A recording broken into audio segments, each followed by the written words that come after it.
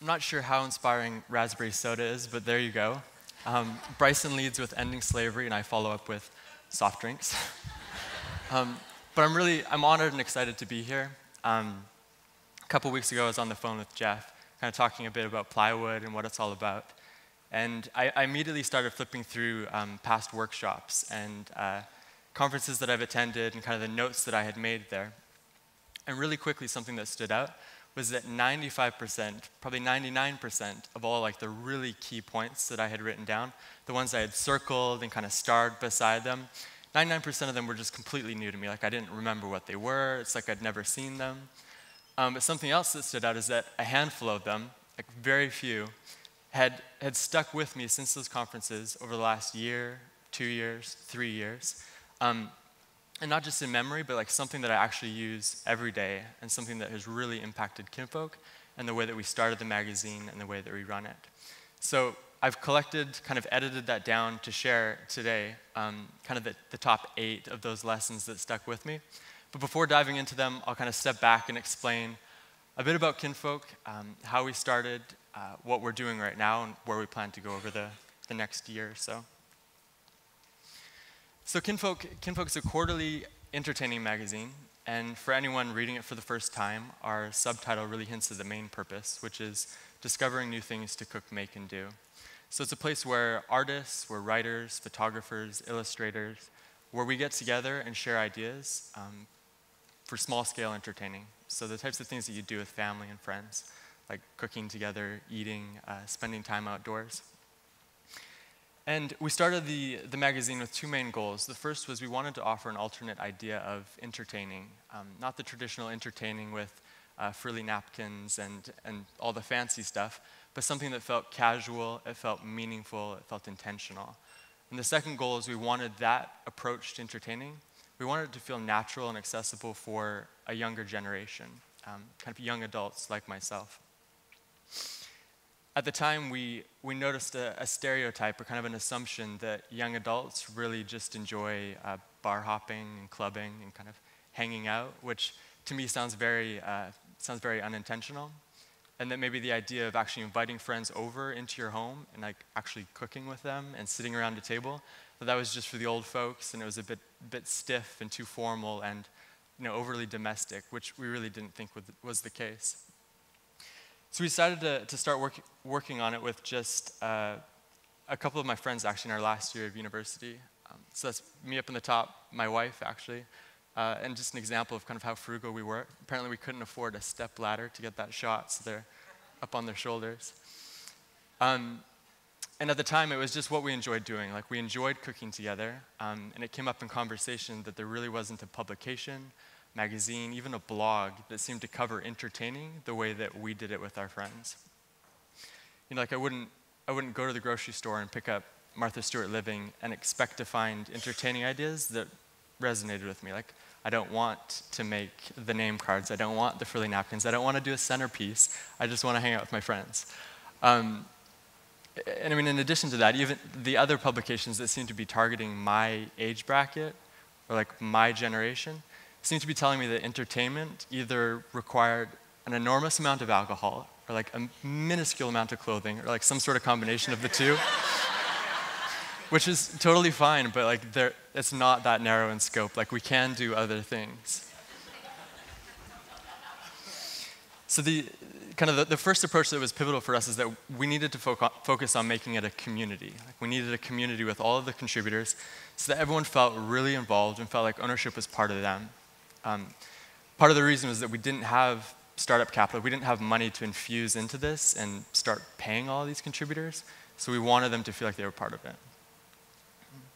We launched the first issue in July of 2011, and the focus at the time was really on the digital edition. So we focused on creating this web platform where they could flip through the magazine, and then we did like a token print run of 500 copies, which we printed on lulu.com, which now is terribly embarrassing because it cost us $35 a copy, which is about 14 times more than we should have paid. And people were paying $40 per copy, but they did sell. Anyways, within the first 3 weeks of launching the magazine, we had over 6 million page views.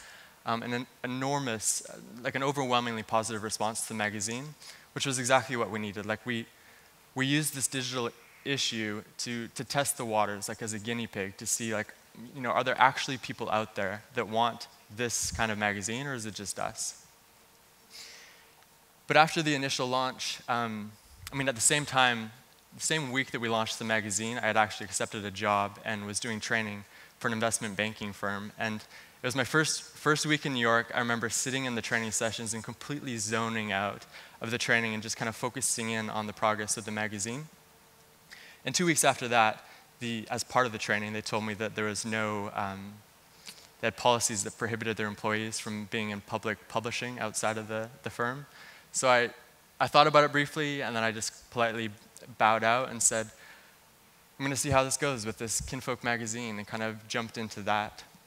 And so with that, I kind of felt this enormous pressure that like, okay, we actually do need to do something here. Like it needs to be a legitimate magazine. It needs to have some sort of like business behind it that keeps it going. And the key for that, there's kind of 3 steps that we needed to take. First, we needed the proof of market. So we needed, like I said, proof that people wanted it, which we had after launching it with the page views. The second is that we needed to somehow pitch the idea to people that we knew could help us. And we did that in kind of a sneaky way. We noticed that some of the copies that we were sending out of the magazine were going to like editors or people that worked at other publishers. So it may be illegal, but we just like used their addresses and like sent them letters separately. Just said like, this is Kinfolk, like we're doing it. If you like what we're doing, we're looking for help. Like we don't really know what we're doing with publishing, so reach out. And within 2 weeks, 2 publishers sent us an email. They said, yeah, we love Kinfolk, like how can we help? And so the third step for us was just deciding like if we actually wanted to commit and create a partnership like that, which was a little bit risky at the time, to accept their help. I should clarify that the help wasn't financial. It wasn't like an infusion of capital or anything like that. It was really more of a mentorship. We ultimately did decide to work with them. So it was a publisher in San Francisco, and they kind of just took us, a bunch of young college students, under their established publishing wings and decided to mentor us. So they taught us, how we should be getting it printed, not on Lulu, and how to work with distributors, and how to actually work in book trade and sell a magazine. So that for us, frankly, it was not lucrative. It was actually the opposite. They were making money off of us. But for us, the decision was critical because we learned how to do it. Like it was actually extremely practical for us. Which brought us to the beginning of this year when we started publishing the magazine independently. So we now do it on our own. And I guess just a quick glimpse of where we're at right now. We now publish it independently. We now have three foreign editions and teams in Japan, Korea, and Russia, where they translate, print, and distribute the magazine there. We sell the magazine into 60 different markets. We work with over 600 retail accounts like Williams-Sonoma, West Elm, Anthropology that carry the magazine. By the end of this year, we will have hosted over 300 events. Those are dinners, workshops, where we engage with the community and actually meet and talk with them around a table.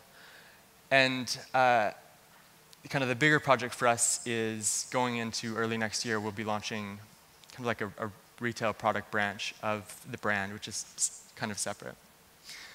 So that's where we're at right now. And these first couple of years have been very busy for us and very exciting. And so it was refreshing for me to talk with Jeff on the phone and actually reminisce and go back through some of these lessons that I had found from other conferences to see which ones actually were practical and which ones actually helped me.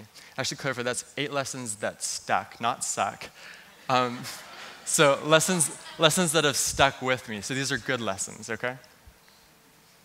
So the first one was to fill your gaps. So this is really about being smart and strategic when you're hiring people.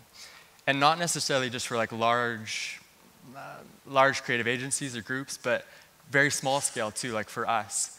If you're a photographer or some sort of creative in here, and you decide that you're going to partner with somebody to make some sort of business, maybe don't partner with another photographer. Maybe try and find a friend that actually has like some business skills, so they can be out finding clients and crunching the numbers and making sure you're making money while you're focusing on the creative side. For us, we've been learning about that. We went through a period where I was doing the hiring, and I tend to just bring on people that I really like, and I tend to like people with similar personalities, but I'm quite soft-spoken and introverted, so we went through a period where all of our planning meetings were just like little whispers and like very little progress. And so we've learned that we need a balance of extroverts and introverts and business people and creative people and the go-getters that actually just make things happen, and other people that are okay just like working at the computer all day. So for example, like Asia up here in the top left, she, before joining us, she was in like competitive public speaking competitions. Like she's the most social, flamboyant girl ever. So now when anyone walks into her office, she's like the first to spin her chair around and greet them and talk to them, which really offsets like my social awkwardness. So I can just like go hi to my office and she takes care of it. Like Doug up here in the white shirt, he's my closest friend, business partner, and I found that I'm quite confident and comfortable explaining ideas in meetings and storyboarding them with clients and partners that we work with. But when it comes to like negotiating or swooning clients or like socializing, I'm awful, and I'm usually like grumpy after 10 minutes. But Doug's awesome at that. Like he is aggressive when he needs to make the deal. Like he's aggressive when working with other publishers and gets what we need for the business side. And then when we need to swoon someone, he's out being all charismatic and doing that sort of thing as well. So again, it's all about like filling your gaps and creating a healthy mix. The second is to not try and please everyone. And this has been a really interesting one for us. And again, like these are directly from my notes.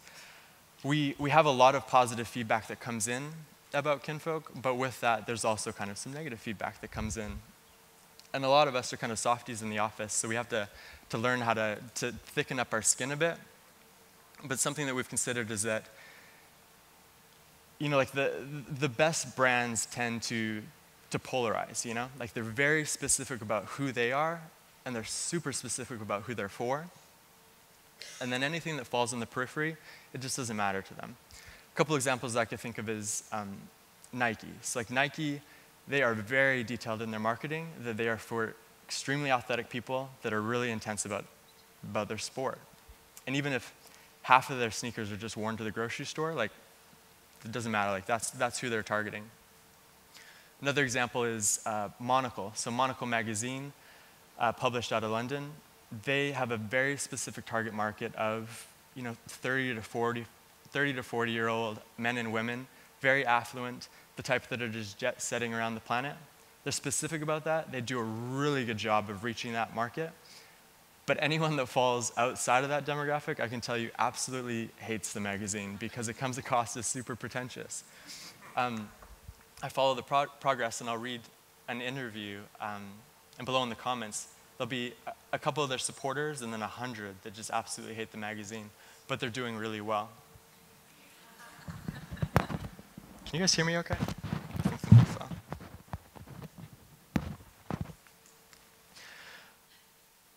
A couple examples for us. We've been getting a lot of feedback pushing us towards kind of iPad editions and digital editions of the magazine. And so we've had to be really clear that that's not something that we plan to do, and that that's maybe coming from the periphery, from people that aren't necessarily in the target readership for us. We also, believe it or not, have a lot of cat lovers that enjoy Kinfolk, and so we do get feedback from them that we should be including more animals and cats in the magazine, which is totally fine, again, but our surveys show us that most of our readers aren't really obsessed with cats. So we plan to kind of toss them in here and there, and that's kind of enough for our target readership. Another, on the right, we get feedback from some of our readers that the type is just too small to read, that we need to bump it up 20 points. And that, I won't make assumptions, but my grandma is one that does suggest that to us. And we have tested, and with our target readership, I mean, we're targeting young eyes. Our target readership is between 20 and 35. And so we kind of assume that that works for them. And so as a business, we don't need to make changes to kind of cater to everybody. And these I just grabbed on the way here. These are a couple examples of negative feedback that we can deal with. You probably can't read it, but someone talking about Kinfolk says, the fascination with this aesthetic is so odd. I feel like they're trying to capture what it's like to eat dinner when you're camping, but it's so wrong. People drink like Coke from the can, and you eat some chips, and water isn't in pretty glass bottles. It's in a plastic Coleman jug from the 90s, and your mom's wearing a stretch-out shirt that says Old Navy. Another reader or hater says, I better stop at 2 beers or I'll get too tipsy. I might lean against the table and knock off that pile of twigs and paper flowers surrounding that $50 candle and ruin the whole aesthetic of the evening. I can even imagine these twee bleeps dictating what their guests wear. Quote, sorry, Anna, you can't sit at our table. Your black tee and jeans don't match the Bambi-inspired forest setting of the dinner table, and you'll stand out too much in the 100 pictures I post on my blog and Instagram. So, again, this isn't necessarily about like coping and dealing with negative feedback. What I'm saying is you need to figure out who the feedback's coming from before you decide if you should listen to it. If that was coming from our target readership, then we would probably make some adjustments and make sure we're not coming across too twee. And I should say I have nothing against Old Navy, and I've never purchased a candle for $50. So. And to balance that, we get sweet notes like this from a 12-year-old a couple weeks ago. She said, Kinfolk, yesterday I was on Pinterest and saw this pin by Mackenzie Horan, who is, let's be honest, the definition of glamorous. Of an open Kinfolk magazine, a vase of flowers, and a plate with toast. I thought this magazine was so cute, so I clicked on it and discovered Kinfolk. It's like quaint. Even the people. I want one so bad, even though I'm 12. And these are probably made for 22-year-old art majors. Because there's so much cool art in them. So again, stepping back, and neither of those necessarily fit within our demographic, but I'm trying to imagine Kinfolk as like this white horse here, okay? And so like we need to keep blinders on here. And it's super important that we're open and communicating with our target readership, but it might sound harsh, like if some of those readers fall outside of our target, we have to be strong enough as a team and a company to just be like, so we're not gonna do that. Like we're just gonna focus on our main goals here. The third, and this is where I might get a bit creepy, the third is stalk your muses or call on your muses. So this is all about finding out who really inspires you, somebody within your industry, within whatever work you're doing, and hanging out with them. And if you don't know them, then just kind of pretending to hang out with them. So I have this folder on my desktop, and this is just a screenshot of my desktop yesterday. And the folder says Inspire Work, which is exactly what it's intended to do. And when you click into it, bam, like all of these fake friends that I have that are really inspiring to me. So there's like Margaret Howell, there's the founders of Muji, there's editors of different publications. So what I do is, anytime I'm feeling a bit lethargic or I'm not getting a lot of work done or I don't feel super inspired, I just click into that folder and immediately it's like a slap in the face, and like any pity party I had from working too much is completely over. Because I see all these other creative, really productive people, and they're working too. Like I'm not the only one working. Like I'll see a really established editor of a magazine, and I'll think like, Nathan, she's doing an awesome job, and she has 5 kids at home. Like you don't have any kids, so you can't really complain. Another non-criminal form of stalking that I use is Sagmeister Walsh. So they're a design firm in New York who I really admire. I like their work a lot. And they have this cool webcam on top of their office that shows live whatever they're doing 24 hours a day. So sometimes late in the evenings, if I'm the only one in the office working, I'll just click to their website and I'll see that a few of them are also working. But I know that does sound really lonely.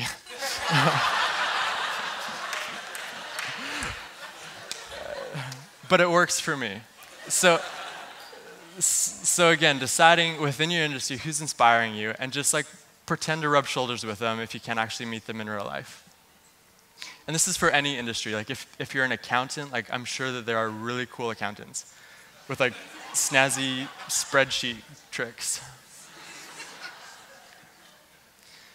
The fourth was go deep, not broad. So this is similar to the blinders, but more specifically about what you're proactively deciding to do yourself. So for us, Kinfolk, we are a casual, entertaining magazine for young adults. Like, that's it. Like, that's what we want to do really well. So it's about us just focusing on that and not getting distracted by 100 other things. Similarly, like anyone working in a creative field or any field, like I had a friend who, for a while, his signature would say, so-and-so, photographer, graphic designer, stylist. And anytime I saw that, like I felt like I needed to tell him, like maybe just stick to one. You know, like maybe just market yourself as one and do it really well. It's the whole idea of, you know, being a jack of all trades and a master of none. Like let's pick a trade and do it really well. Or let's pick a project like a magazine and just really focus on trying to do that really well. Example of some distractions for us is we receive feedback from readers that they want kinfolk weddings. Like they want weddings in the magazine. And we just kind of shake our heads like, that's not really us right now. Like we want to focus on casual entertaining. We get feedback from them that they want more foodie material. Like they want more celebrity chefs in it. And we just kind of go, you know, like we've got Bon Appetit, we've got Savour. Like there's others doing that. We just want to do casual entertaining. Or we get feedback that we need more children, you know, entertaining ideas for kids. And I'm totally for that, but maybe not for Kinfolk. Because our surveys show that 90% of our readers don't have kids yet. So that's something that we're going to wait on. The fifth is to create the master list. And so this is something that I read in a book called Getting Things Done. And the whole idea is that you need to create a system outside of your brain where you can just keep track of everything work-related. Something that allows you, like any task, anyone you need to call, anything you need to think about, you just write on there so that it doesn't remain in your head and just clog things up. So this is a snapshot that I took on the plane over here of my master list. And I made sure that there's nothing inappropriate in there. And it starts, I have a column for general to do, I have a column for less urgent, a column for soon, and everything kind of trickles up to the top where it's immediate. And so when I start the day, I kind of organize things, and then I'm working through the immediates. Below, I have a column for everybody on our team. So at the start of the day, I try and look at what tasks and things I need to do, and then consider which things could maybe be delegated to someone else, or which things someone else might be better suited for. And then move it down to their column, and then chat with them about it. Another little trick I use is I often time myself. So on my iPhone, I don't know if anyone can relate, but if you run your own business or if you're an illustrator, a photographer, there's no one really there to crack a whip or set the hours for you. Sometimes it can feel like you have, you know, an endless amount of time to work, which usually means that you start working through into the evenings. And so I try and create a sense of urgency for myself. I'll just decide which tasks I'm going to do within an hour and then hit the timer and then it's go time. I've got an hour to get it done, and it kind of creates this fake sense of urgency. The sixth is to kill with kindness. And I'm not 100% sure why we've been doing this, but I think in business, we're all familiar with like a competitive strategy, like looking at the market, seeing what everyone's doing, figuring out what they're not doing, and then trying to do that as the competitive advantage. And as we've been starting in publishing, we're really new to it, but it has felt a bit cutthroat and a little bit competitive between other publications. So we just decided as a team that we were going to try being nice. And so a few things that we do for that. Every Monday, Wednesday, and Friday, everyone on our team, we have like Kinfolk letterpress cards. We all have to write a card, a letter to somebody that we've been working with. It could be a contributor, a reader, somebody that we've just exchanged an email with. We have to actually write them a note, and then those stack of cards go out 3 times a week. Another thing has been figuring out how to express, another thing for me has been learning how to express appreciation within the team. We have a gal who plans all of the dinners, and we had some guests coming from Japan a couple weeks ago, and she already had like 25 events that she was coordinating for the month. And we just said, hey, Julie, do you mind just planning another event for these guests that are coming?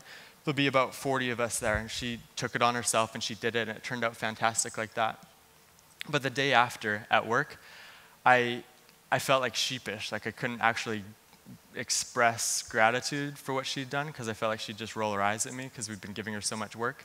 So I just casually thanked her for the dinner and told her it turned out really good.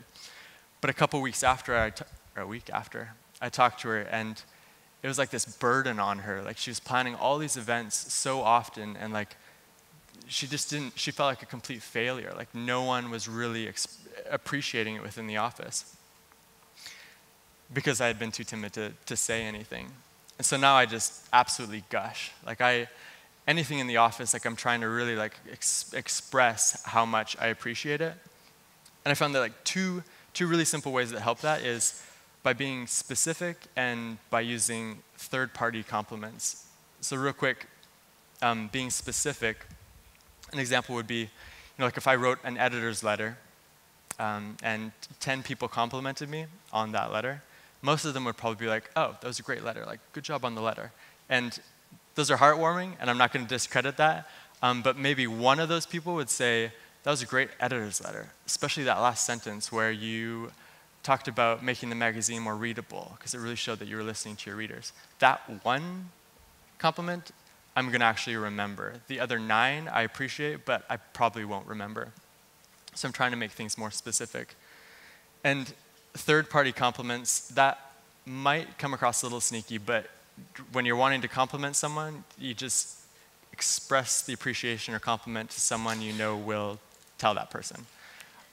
So a friend or if 2 people in the office are super chatty and you know they always talk about it, tell the other how much you appreciate their work, and it's pretty certain that it'll be passed on to the other person. And I know, as long as it's honest and sincere. For me personally, if a compliment ever comes indirectly from a third party like that, it just feels so much more meaningful. Well, yeah, it just does feel more meaningful. The 7th is to honor your working style.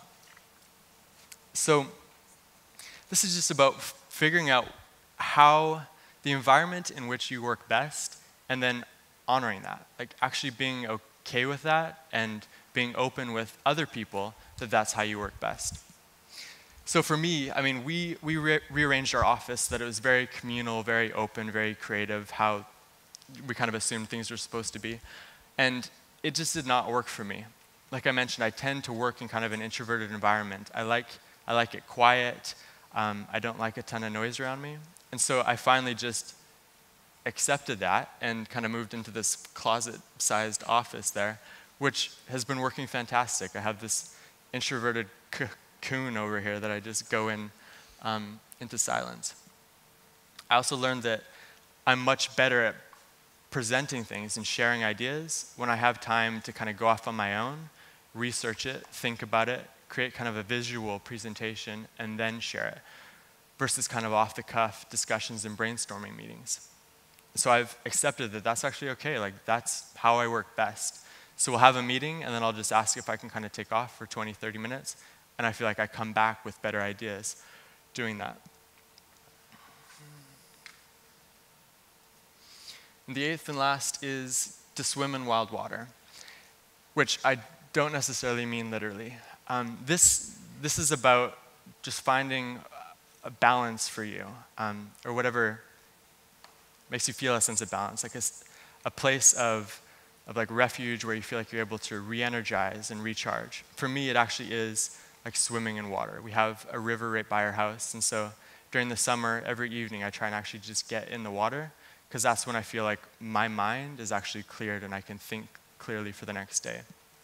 But I have friends whose method is running, or it's tennis. I have a friend who, their method is World of Warcraft in the evenings. Like, that works for them. Another who does tribal belly dancing. So like, whatever space you can get into that actually allows you to kind of clear your mind, say to figure that out and then do it frequently. So just in summary, filling your gaps, don't try and please everyone. Stalk your muses, go deep, not broad. Create the master list, kill with kindness, honor your working style, and swim in wild waters. These are notes that I found going through my notebooks that have actually worked for me and they've stuck. They're there's something that I've integrated and that feel really good and have got me in a good rhythm. And one that I didn't mention on there, but that I've stolen from a friend who's an illustrator, he has a poster above his desk that says, "Too blessed to be stressed," which, I mean, it might sound a bit sappy, but for me, I feel very fortunate to be doing something that I love. Like, I really, really enjoy working on Kinfolk, and I feel very fortunate to be working with creative minds around me that I love. And so for me, it seems insane and crazy to allow myself to stress out all the time. I feel like I'm always going to be having tasks and things to do and places to go, and my nature is to get stressed and to get worked up about it. But I'm trying to remind myself with that little sticker, "Too blessed to be stressed," that I do actually need to stop, realize that this is actually like a blessing to be doing this, and I just need to like chill and enjoy it. And within that vein, kind of thinking about you guys as well, consider the amount of time and hours that we're all going to be putting into our careers and the work that we choose. I did like a quick calculation on my iPhone before I came up, and just like the minimum, like 8 to 5, Monday to Friday, retire at 65, that works out to close to 100,000 hours. That's like, like an hour sitting here, and then another hour, and then times 100,000. So, obviously. So, I guess thinking about that, it just seems like such a shame and a crime if we're all going to dedicate that much time to our careers if they don't feel right for us, or if they don't feel like they're fulfilling, or if they're contributing to society. So I guess it's my hope, in conclusion, that we can all think about that and make sure that we're willing to make that commitment and dedicate that amount of hours to whatever we're doing. And my hope would be that if something doesn't feel right, that we do have the courage to make changes, to take leaps, and to take risks to make sure that it does. Thank you.